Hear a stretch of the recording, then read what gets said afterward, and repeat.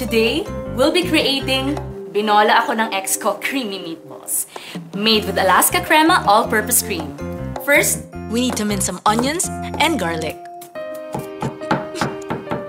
Ano? Aya ka! What's new? Then add them to a bowl with ground beef and sausage. And then crack 1 egg. Isa-isahing bilugin ng meatballs. Parang kung paano kanya binola-bola at pinaikot-ikot. Fry the meatballs in olive oil para naman magkaroon ng kulay at konting crunch. Huwag kalimutang isave ang drippings. Pinaghirapan nyo yan eh. After that, saute onions and mushrooms in the drippings. In life, maraming nagbabago. Pero, baka naman it's for the better, di ba? Tulad ng new look ng Alaska Crema all-purpose cream with the same creamy taste. Part ng moving on, ang makeover. Let's now add our cream at pakuluin.